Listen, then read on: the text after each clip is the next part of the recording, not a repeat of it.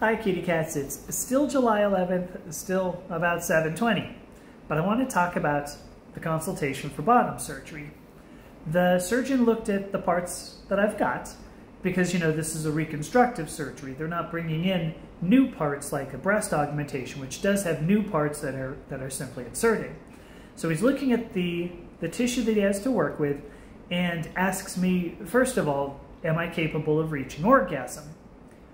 And I am, and here I am sharing this with you now. So I think we feel pretty close to each other right about now, don't we?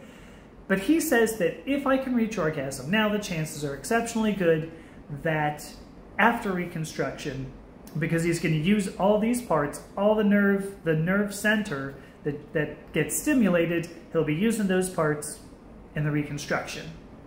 So I think that's all I was going to say. Looking at my structure, he felt that I'm going to end up with, you know, a nice looking vagina, and so I feel good about this. I'm all ready to go.